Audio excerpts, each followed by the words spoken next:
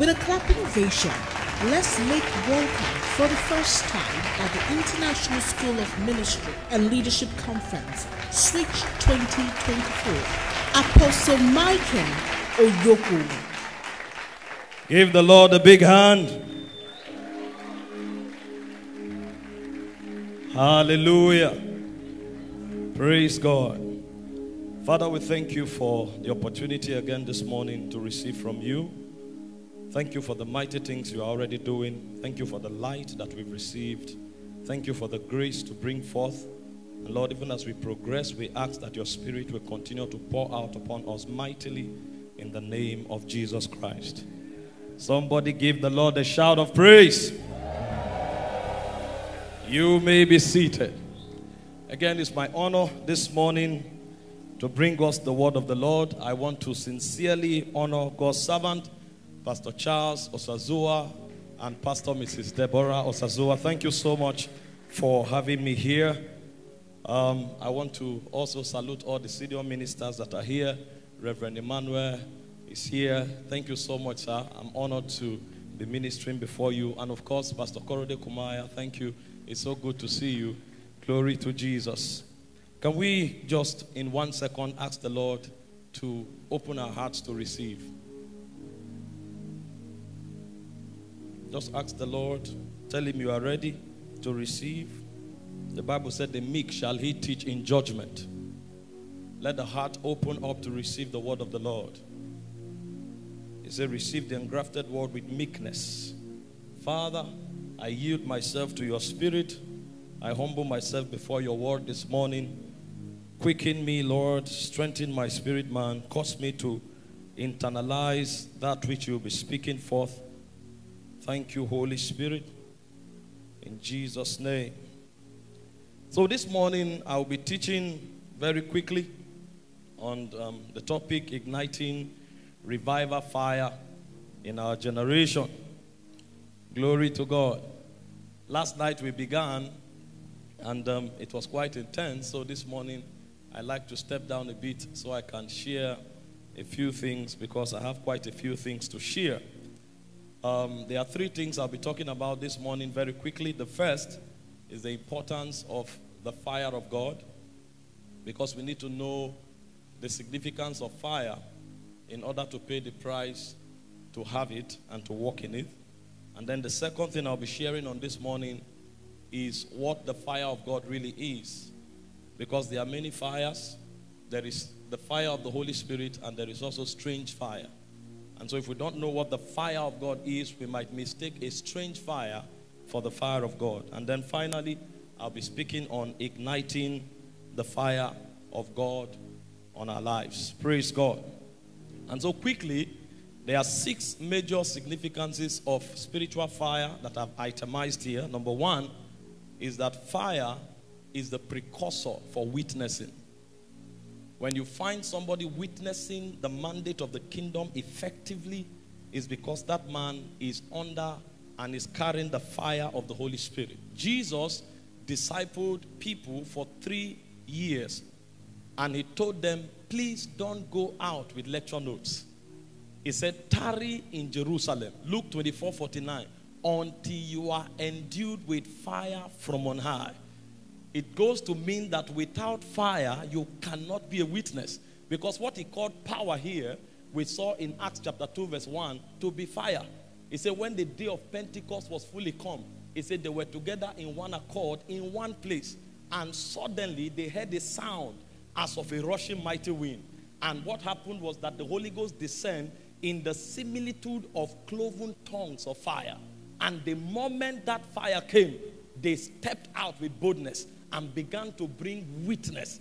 These were feeble men, scary men that were locked away in the upper room. But the moment the fire came, it provoked an appetite to witness. And from that day, 3,000 was added to the church. Acts 2:37.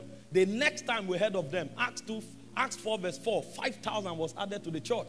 The next time we heard of them, Acts 6 verse 4, it said a great company of the priests became obedient to the faith. And then we saw further, Acts chapter 8 verse 1 to verse 6, it was no longer a company. Individuals began to take cities. He said Philip went to Samaria.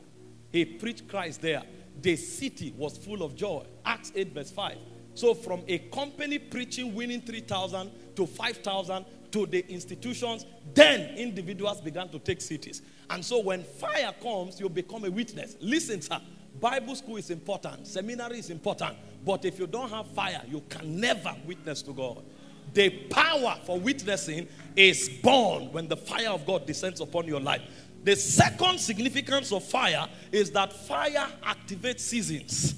They sat in one place until the fire descended. Nobody told them that the move of God had begun. If that fire did not come, that season would not have opened. We saw these guys, when Jesus left, they didn't know where they were. They didn't know where the season where they were. But the moment the fire came, Peter knew. He said, this is what was prophesied by the prophet Joel. How did he know the timing? Because fire comes to recalibrate spiritual clock. The day you are set on fire, that day your season has begun. This is what the prophet spoke about. Nobody told them it was time. Fire was the indicator. The moment fire comes, a season is born. Even Jesus was walking about as a normal carpenter until in Matthew 3:17, after he was baptized. The Bible said the Holy Ghost descended like a dove. And he said, this is my beloved son, in whom I am well pleased. Matthew 4:1, he was led into the wilderness to be tempted of the devil. The moment temptation was over, Luke 4:14, he returned in the power of the Spirit. Matthew 4:15-16, the land of Zabulon, the land of Naphtali, by the way of the sea, beyond Jordan, Galilee of the Gentile, the people that sat in darkness have seen a great light. Luke 4:18, he came into the temple, took the scroll and began to read. The Spirit of the Lord is upon me, for he has anointed me to preach glad tidings to the poor, to heal the brokenhearted, to preach deliverance to the captive, recovering of sight to the blind, liberty to the bruised. When he was done reading it, he said, this day, this scripture has been fulfilled in your eyes. Fire opens up our seasons and dispensations in the Spirit. Men may commission you, but if you don't have fire, that season will not open. But trust me, when the fire of God comes upon your life, even if men reject you, your season will wake up. You don't need to be part of any established institution to set your generation ablaze. The Bible spoke about John. He was a burning and a shining light. That was enough. He was not even in the city center. He was by the wilderness. But he said the whole of Jerusalem and Judea went to him. They knew a dispensation had been born. Once upon a time, we needed to go to the Pharisees, the Sadducees, and the scribes. This guy was not endorsed by them. In fact, they came to challenge his ministry. Who are you? He said, I'm the voice of the one crying in the wilderness, prepare a way for the Lord. This is not a call for rebellion. Listen, we align with what was. We honor what was, but we know our time. I am the voice of the one crying. And in the wilderness, the whole nation went to him. And when Jesus came, what was the testimony? He was a burning and a shining light. Your season will not manifest. See, forget all this thing of lobbying and doing politics in church. It will not take you anywhere. Pastor may love you, and that is good, but that does not guarantee that you will make a mark in your generation. Do everything you need to do to be loved, but don't do politics, because in this kingdom, only God makes man.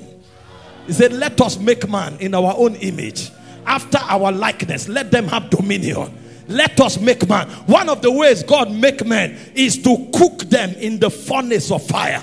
I will thoroughly purge the sons of Levi, that they may bring an acceptable offering before the Lord. We have left the ancient paths. When we read about our fathers, they went to mountain tops to pray until they were clothed with fire. But in our generation, we want to make impact through eye service. Eye service cannot open your season. Be cooked.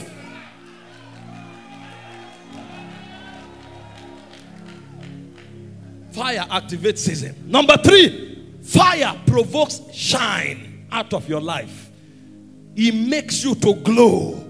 John 3:35, he was a burning and a shiny light. If you don't burn, you can't shine. Your shine is tied to your intensity. If you have no intensity, there will be no glow out of your life. Everyone you see shining is burning on the inside. The light you see is a product of the furnace. If there's no intensity on the inside, there can be no glow on the outside. So fire provokes shining. And number 4, fire imparts kingdom influence. When you have fire of necessity, you will be relevant in the kingdom. When John began to burn, John 3:35, the next thing that happened was that the whole of Jerusalem and Judea went to him. Matthew 3:5, the whole of Jerusalem. How can one man attract the attention of a city? That is beyond publicizing. That is beyond diplomacy. There is a force that cannot be denied. It's called the anakazo of God, the compelling power. Go to the highway, compare them. See, there are different kinds of power in the kingdom. There is a power called alke. That's the power of rulership, first in rank. There is a power called dunamis. That's the capacity to create change. There is a power called exousia. That is delegated authority. There is a power called kratos. That's dynamic power. There is a power called ischus. That's collaborative power. But when it has to do with kingdom influence, the name for that power is anakazo. The force that compels men. That when you talk, your words become a sting in the heart of men. They go to bed, they cannot sleep. They hear those echoes because it looks like angels have lent their voice to your voice. And if we will create influence where governors, presidents can hear, then something must be added to our power. It has nothing to do with boldness of voice. It has nothing to do with baritone voice. Your voice can sound like a woman singing, but if there is an nakazo there, men will hear you, they won't be able to sleep. But all of that is sponsored by the fire of the Holy Ghost. So if you want to have influence in this kingdom, in order to advance the kingdom, you need fire. If you want to shine, you need fire.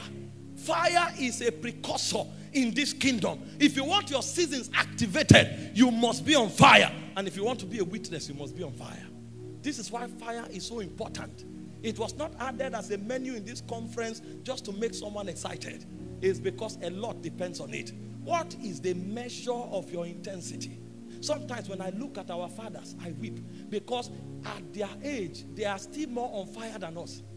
You see that these men are literally old, but something is burning in them that they wish they had 1,000 tongues to speak it. I'm watching Bishop David Oyedepo and he's talking. He doesn't even know how to. The thing is so strong and you know that this man is on flames. And then you find a young man whose glory is his strength, is weak and lukewarm. I was talking to his secretary the other time. They left Dunamis around 9. They said they were going back to the office. He said the night is still young. How can the night be young around 9? People are leaving office 1 a.m. They are returning for early morning prayers by 5. 4 hours sleep is so much. And then a young man goes to bed. He sleeps from 8 p.m. to 10 a.m. He wakes up. He says, we will take our word. Which word? Those who rule don't sleep. They are awake when you are sleeping. That's why they are ahead of you. But it takes fire to be awake. This is not just discipline. This is something raging on your inside that you cannot contain. Kingdom puts a lot of demand on us. And for us to meet up the demands of the kingdom, we must burn. We must burn. Having said this, what is fire? Because fire is not excitement. Fire is not youthful exuberance. Fire is not a product of adrenaline. Fire is a spiritual resource. And when you are on fire, there are certain indicators that show it. The first thing about fire is passion, unquenchable passion for God. I'm not talking passion for money. I'm not talking passion for preaching. I'm not talking passion for visibility. I'm talking passion for God. When you find a man who is on fire, the love of God wells up on his inside and he desires him daily. The Bible said, as the deer panted after the waters. He says, so my soul longeth, not after preaching, after you, my soul. Your soul is in a constant pursuit of God and his presence. When you begin to desire God above all, when a hunger is sustained in your spirit for God, know that you are on fire for God. In John 2:17, Jesus speaking, he said, the zeal of my Father's house. He wants to interact with the presence constantly. He said, that zeal has consumed me. We are in a generation where people love everything but God. They can watch movies every day for 10 hours. But when you say, let's talk to God, 5 minutes, they are tired.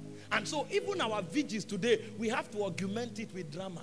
We have to augment it with dancing and playing so that we manage time. But the fathers of old, if they say vigil, they start praying from 6 p.m. to 6 a.m. because they are engaging God and they had sufficient stamina to remain there. I'm not saying we should not do other things in vigil. There are many channels to God's presence. But what I'm saying is, if what we do is to detract us from our weakness because we have no stamina, then something is wrong. When was the last time you prayed alone all night? Not because you are going to preach somewhere. Not because you are going for a conference. Not because you needed to pray for the sick. You just prayed all night because you know that the desire, it was a desire that woke you up. You stayed there and focused. He said, kiss me with the kisses of thy mouth. He said, thy love is better than wine. Songs of Solomon chapter 1 verse 2. Thy love is better than wine. He said, because of the savory ointment of thy name. He said, the virgins love you. We will not remember the tales of the wine, but we will keep in mind that we have come to the bedchamber of our loved one. This is the kind of intensity that men carry. People love fame. Forget that somebody is on a mountain praying in tongues. Go and check the content of the prayer. Lord, me too, I must shine. So what is powering that prayer is jealousy, is envy. How can Matthew like this be making impact and I am here? If that is what's driving you, you don't have fire. That's a strange fire. Oh, Lord, I must make it this year. I must make it this year. Why will I still be like this? Look at where my mates are. Some of your mates are in the grave. I must make it this. That's not what pursues us. The power that drives us is more of you. More of you. More of you. More of you. If that becomes the substance of your spiritual passion, know that your fire is genuine. So fire is passion for God. If you have no passion for God, you don't have the fire of God. Number two, what is spiritual fire? Spiritual fire is the power for witness. When a man is on fire, he's a soul winner. You cannot claim you are on fire and you are not fruitful. You are not productive. The moment the fire came upon the disciples in Acts chapter 2 verse 1 and 2, we saw in verse 37 that they won 3,000 souls. We saw in Acts 4 verse 4 that they won 5,000 souls. And the fire spread into the camp. Individuals began to win cities. What kind of fire is it that we have now that we only manifest when we are leading prayer? When you come to the prayer meeting, people are not even praying. But when you give somebody the microphone, it's koporo, hahuku, hoopa, hoopa. And then we are doing all kinds of posture and all kinds of drama. But there is no appetite for soul. If you are on fire, you will pick the heartbeat of God. And the heartbeat of God is to win everyone to the kingdom. The Father does not desire that any should perish. He desires that all should be saved and come to the knowledge of the truth. And so the moment a man catches fire, he is everywhere winning souls. This was the pattern that Jesus presented to us. In Matthew chapter 8 verse 1 to 5, we saw Jesus. The Bible said he went to every city and every village. Not one, every city and every village. Preaching the gospel of the kingdom, that by all means men will be saved. And so if you are looking for biblical definition of fire, number one is passion for God. Number two is passion for souls. And number three, biblical definition and expression for fire is the flame of purity. This generation where people take pride in praying for long so that they are known as prayer warriors, but they are living with all kinds of iniquity, masturbation, immorality, and then we know how to manage it as though we are bipolar. When we come to church, we are spiritual. When we're outside of church, we become strange beings. And because nobody sees what we are doing, we think it's okay. We are standing before a cloud of witnesses. It's only men that are not seeing you. The number of beings seeing you will shock you if your eyes open. You think you are alone in a closed room, without light, you are joking. There are eyes that see beyond the rays of electricity. There are eyes. There are eyes that they censor. They see beyond that ray. And if you are able to manage iniquity and praying in tongues loud, you are a joker. You don't know what the fire of God is. When the fire comes, it purges. Malachi chapter 3 verse 2, he will sit as a refiner, and he will refine the sons of Levi, that they may bring an acceptable worship unto God. In Zechariah chapter 13 verse 9, he said he will take a third part of them and he will pass to them through the fire, so that when they are purged, they can call him their God, and he will call them his people. If we are able to manage and live with iniquity, we are not on fire, regardless of what we do. It's drama. Fire is purity. The flames of purity burning in your vessel. Jesus was so on fire that he was not just living pure. The Bible says, because thou lovest righteousness and hated iniquity. It said, thy God has anointed you with the oil of gladness. He hated iniquity. That's the level of purity that he carried. He was not just not away from defilement, he hated it. There was something about his appetite. See, when you're on fire, your appetite will change. You will not just avoid, you will hate it. And the day you begin to coexist with evil and iniquity, know that your fire has gone down. It's not possible for the two to blend. The Bible said, if you go to the altar to render your sacrifice, and your brother has an ought against you, Matthew 5:23-24, he said, leave that offering there. No activity on the altar is allowed except as the heart is pure. Because the fire of God insists on purity. But I'm telling you that we are a strange species of beings. This is a generation where a man's heart can be full of iniquity, but is carrying out spiritual things comfortably. And you are wondering what has happened to the conscience. It has been seared with a hot iron. And so at best, many are professional preachers. They know what to say. They know how to touch the emotional chords of people. But there's no witness of God. And that's why our messages have no weight. Men hear us. It doesn't affect them for 5 minutes.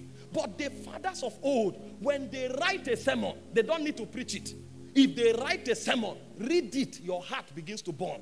What is the substance of God that is credited to their utterances? What did God put on their words? That a man can read a sermon and set a city on fire. Some of us who are on fire today is because of one sermon we heard 20 years ago. So the question is, what does that person who preached that sermon, what does he carry? This man knew the place of holiness. And that's why ahead of all their messages is the cross. Until tomorrow, hear them. You will see what will happen to your heart. It doesn't matter the topic they are dealing with. They can be talking about finances. If you are a sinner, you start weeping. They can be talking about church growth. If you are a sinner, you start weeping. What is it that they carried? Till tomorrow, I go back to listen to some of the ancient preachers. And if you hear them, people like Pastor Mrs. Maria Corey Tembon, people like David Duplessis, Derek Prince.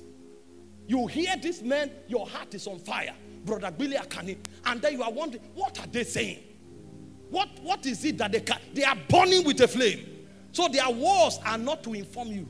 Their words are to purify you. God coats their utterances with coals of fire. When it touches you, something will happen to your soul. And if we will change our word, this is the texture of Christianity that we have to present to a generation. Make the mistake to listen to some of these men and see how it will ruin your life. You will discover that your life will become a narrow path. They will narrow you to the cross and the cross alone. They don't need to meet you. And I tell you, sometimes one sermon is enough. I heard Zach Punen the other time, 5 minutes into the sermon, I was weeping. What are you saying? What is it that God has put upon you? They were burning. They were a flame of fire. And trust me, our number will count for nothing except as we begin to raise men that come out of the furnace.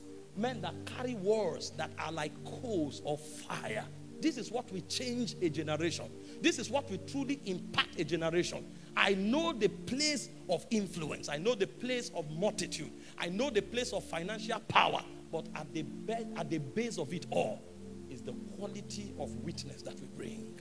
One that the fire has endorsed. One that the fire has endorsed. So if this is how significant fire is, How do we ignite revival fire? Number one is through brokenness. In fact, brokenness is what sponsors prayer. Any prayer that is not sponsored by brokenness is pride. It's the way of the Pharisees. You know what the Pharisees do? They have built their will so much, so they take pride in praying long.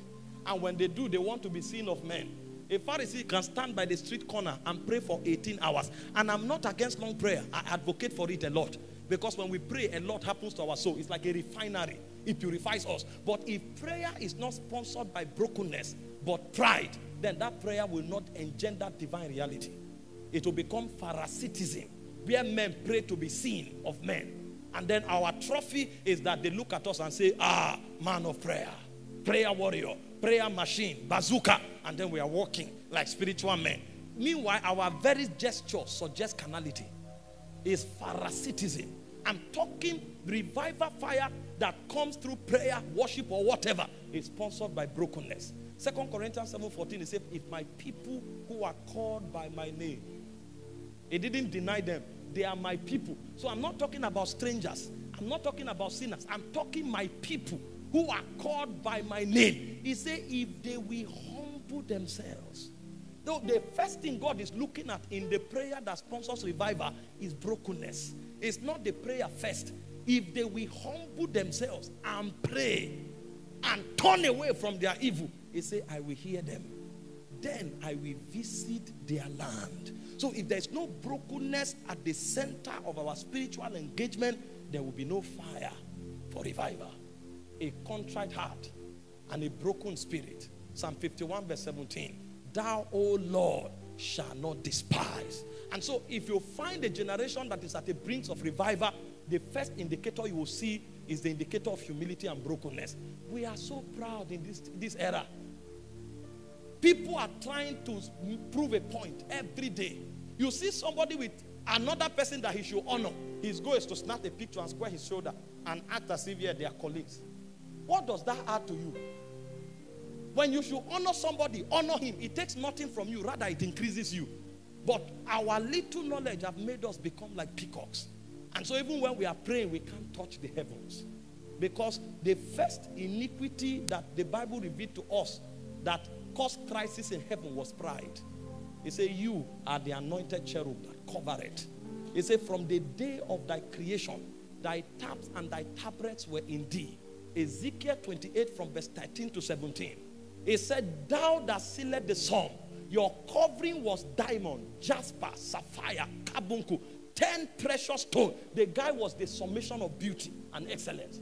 He said, you were in Eden, the mountain of God, until iniquity was found in you. What was that iniquity? I will exalt my throne. Pride. So a man sitting at the highest can go down because of pride. And a man sitting at the lowest can go to the highest because of humility. So while Satan was trying to go up, Jesus was coming down. Let this mind be in you. Philippians 2 verse 5, which was also in Christ Jesus. Although he was equal with God, he counted it not robbery. Rather, he ejected, he put away the privileges of deity. And he took upon himself the fashion of a man. And he said, because of this, God highly exalted him. So we are doing everything we should do right, but our heart is wrong. Prayer, intense prayer. Waiting, intense waiting. The word, intense. People preach now, you think they are angels. You are wondering, what do you read? How do you study? But why can't we see the results? But the father just shows up and say, repent. And then you see people weeping. What's the difference? God endorses what they do. Because what they do carries the signature of brokenness. The second thing that sponsors revival fire is genuine repentance. Genuine repentance. I'm not talking biochemical reaction. When you do something wrong, the first day you wept, that's not repentance. It's not the cry, oh Lord, I'm sorry. No. When you repent, you turn away. When you repent, you are broken. When you repent, you are convicted. And that conviction attains turning away. If you have not turned away, you have not repented. Somebody fornicates, he prays for 1 week, he's still calling the person. How are you doing? Let's trust God to help us. You don't know what you are saying. By the time biochemical process is over, you will go back there. And so that drama you are acting, the Ancient of Days knows the end. Hope you know that God is omnipresent and omniscient. Omnipresence means he is everywhere at every time and in every time.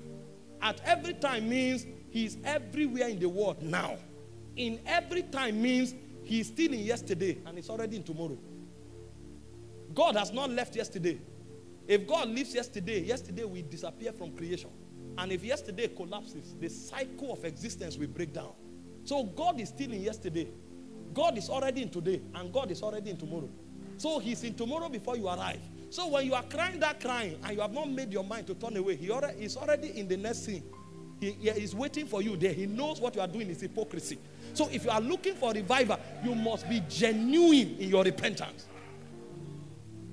Genuine. Same scripture. 2 Chronicles 7:14. My people who are called by my name, if they humble themselves, number one, and turn away. If they don't repent, there will be no revival. There will be no outpouring of the Spirit. There will be no visitation. And so if we are trusting God for revival in our lives and revival in our ministries, there must be genuine repentance. Everything we are convicted of by the Holy Spirit, we must trust God to help us turn away from them. The third precursor for activating the revival fire is seeking and finding the Rhema word. Psalm 80 verse 18, he said, quicken us, O God, that we may call upon thy name. How does he quicken us? Ezekiel 2 verse 1, when I saw him, I felt like a dead man, and he spoke unto me, and the word entered me and lifted me to my feet. So if God does not send his word, and if you don't catalambano the word of God, there will be no fire in your life. See, people who are genuinely on fire, they are on fire because they are raging, they are saturated with the word of God. In Leviticus chapter 6 verse 12, he said the fire on the altar must not be put out. How do you keep it? He said the priest must put wood on it every morning. What is the wood? It's the word of God. The priest must put wood on it every morning. Jesus carried the cross and they looked at him and they were weeping. He said, if this happens to a wet wood, what will happen when it happens to a dry wood? So he called himself the wood of God. And when you begin to put the word on your heart, a day will come, there will be a rekindling. This is why we come for conferences like this. Thank God for the principles we learn, but our heart is searching. Where is the Rhema word? Where is the Rhema word? The moment that word comes, for you it may be a sentence. For you it may be a phrase. For you it may be a story. But the moment it enters you, it sets you on fire. And when you catch it, you preserve it by endorsing yourself with much more. With more word. Because we all with open faces beholding us in the glass. The glory of the Lord, we are changed. This is how to keep the fire. This is how to ignite the fire. See what Pastor Yemi was teaching us a moment ago. My goodness. What a blessing. We don't know why. Everywhere you turn, the devil wants to inject you with strange intelligence, strange reality. Even your notepad today that is not supposed to be a graphic material, open it. If you are connected to the internet, something naked pops up. Because these spirits are intelligent beings. They know that what enters you is what determines your intensity. And so they want to choke you with corruption. If you are wise, what you do is to set the word before you always. And as you are looking, you are becoming. As you are looking, you are becoming. And you know one of the expression of the nature of God? Hebrews 12:29. Our God is a consuming fire. So the more you look, one of the transformation that take place is that you become like that flame. So you eat the word always. You find it. Jeremiah said, I found thy word and I did eat them. I ate the word. I didn't read them. I ate them. And he said they became the joy and the rejoicing of my heart. When the word enters you, it does something to you. We are empty of the word. Full of all kinds of knowledge. We can debate Messi and Ronaldo. We know all the records. All the hat-trick that Ronaldo has scored. Or the hat-trick that Messi have scored. I'm not against having some social form of life. But imagine if that's how Elijah lived. You read the Bible and they told you Elijah went for a gladiator fight. And Elijah is arguing the best gladiator. They had too many important business to have time for worldliness. Too much, too much, too much. Jesus said, man shall not live by bread alone, but by every word. How many words have God spoken? Every word that proceeds from the mouth of God. Do you know the level of commitment required to eat every word that proceeds from the mouth of God? But some of us don't even have one. Every time they speak, they say, the Bible said somewhere. It's written somewhere. Is it in the Bible? And you want to be on fire. You say, I've seen an abomination on the face of the earth. Princes are trekking while beggars are riding on horses. So the equation that alters it is your content. Many don't carry much of God in their spirit. The third thing that ignites the revival fire. This is the fourth, is to make yourself the sacrifice. If you are not committed in service to God, you will never be on fire. If you are a visitor to the house of God, visitor to God's agenda, you will never be on fire. Leviticus chapter 9, from verse 22 to 24. When Aaron was done placing the offering on the altar, he returned with Moses and they stepped out. And the glory of God appeared. And the fire of God fell upon the sacrifice and licked it up. Everywhere there's sacrifice, fire is attracted. This is why Paul, speaking to us in Romans 12, from verse 1 and 2, he said, I beseech you, dearly beloved, present your bodies as a living sacrifice, holy and acceptable unto God. If you are not taking the disposition of a sacrifice, the fire will never rest on you. And unfortunately, we are a selfish generation. Everything we do is for gain. Tell somebody, pick paper in church. He say, how much? Please tie that knot. He says, it's 2,000. I'm not saying we should not have professionals and artisans who work in church to be paid. I'm not saying those who work in church should be marginalized. But which one is your sacrifice to God? Everything, there is a price tag. And then they are expecting to burn. Nowadays, you tell people, let's go out for evangelism. They say, is there payment to go and win souls? Something that provokes eternal reward. And then we are hoping to be on fire. That fire can't rest on us. We are too selfish to carry the fire. What will it be meant for? Because the fire is for kingdom advancement. And you are not a candidate for kingdom expansion. So how can the fire rest on you? This is one of the major reasons why we have no longer fire amongst us and in our generation.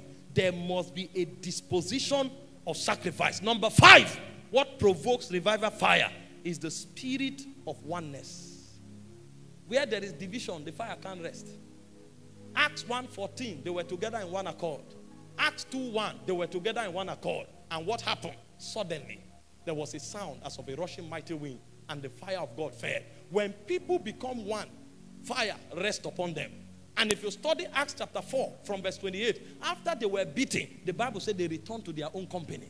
And corporately they lifted up their voices and prayed. Verse 29 and 30, the place where they were was shaking. And the Spirit filled them up afresh. And then verse 33, with great power, God demonstrated his witness for the name and resurrection of Jesus. And great grace was upon them. They knew the place of oneness. And that became their lifestyle.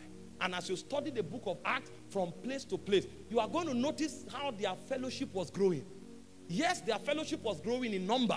Acts 2:47, daily God added to the church such as should be saved. But that was not the only growth they had. They were also growing in oneness. From Luke 24:49, they were in one place. Acts 2 verse 1, they were in one accord. Acts 2:46, they were of one heart. So they migrated from a church location to singleness of heart. And because they were one heart, fire was resident there perpetually. Today, go to a cell, there's crisis. 5 people, 10 people are gathered together. There are some not talking to themselves. Why is that so? It's because we are not ready for God. And the Bible said in Proverbs 13:10, it said, every contention is caused by pride. So anywhere there is quarrel, anywhere there is crisis, know that pride is at the root of it. Only by pride cometh contention. And this is why God cannot put his hand upon us. We are not one. We are not one. That's why I was telling you yesterday, this rise of correcting everybody by every sermon, there's something wrong. Because when you study the spirit behind all of those, you find pride, you find arrogance, you find bitterness. I know the place of, in fact, there can be no revival if there's no rebuke, if there's no correction. Every time revival begins, God raises men that challenge negative status quo.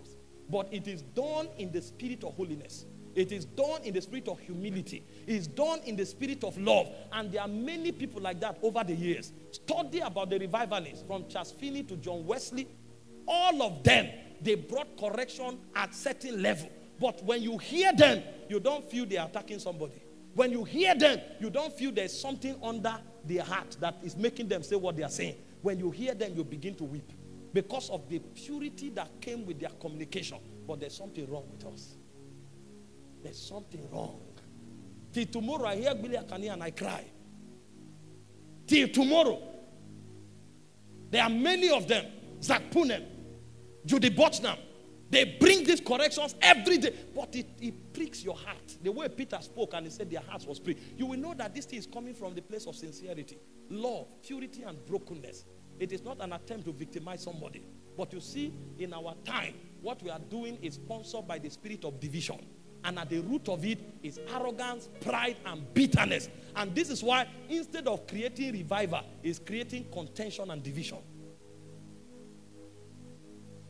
If we want fire, we must be one. And I'm not saying one is uniformity.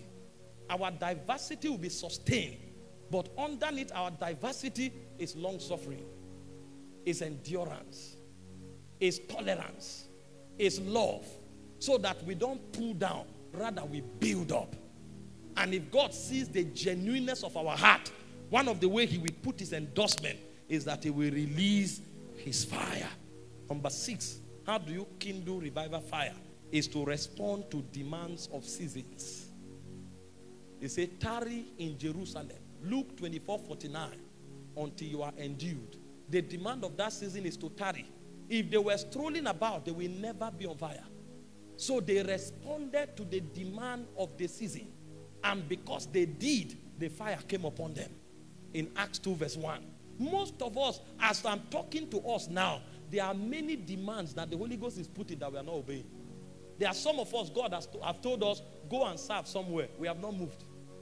But we are hoping that we will be set on fire for our generation.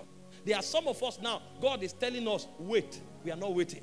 There are some of us now, God is telling us, study. We are not studying. There are some of us now, God is telling us, take a retreat and pray. We are not praying. But we are hoping that somehow fire will come. The fire doesn't come like that. For the revival fire to be kindled in your heart, you must discern and respond to the demands of the season. And finally, for you to sustain that fire, you must fan the fire to flame. The little ember that God kindles, you take responsibility to fan it to flame. If you don't take responsibility for fire, you will not be on fire. 2 Timothy 1 verse 6, he said, this commandment I give unto you, dear son Timothy, that you fan to flame the gift of God that is upon your life. Leviticus 6:12, the fire on the altar must not be put out. He said the priest must put wood on it every morning. The reason we are not on fire is because we are not taking spiritual responsibility for the little embers that the Lord has kindled. If you begin to work on that little ember, it can become a furnace that will burn and set your generation on fire. John Wesley said something. He said, I set myself on fire and my generation come to watch me burn. There's a responsibility that keeps the fire. And until that responsibility comes, there will be no kingdom advancement. You know something about fire? In the realm of God, fire purifies. In the natural realm, fire destroys. But in the demonic realm, fire torments. So when you are on fire, you keep being purified. You destroy things that are not consistent with God's agenda on earth, and then you torment devils so that the will of God finds expression in perpetuity. Bow your heads and pray for a minute.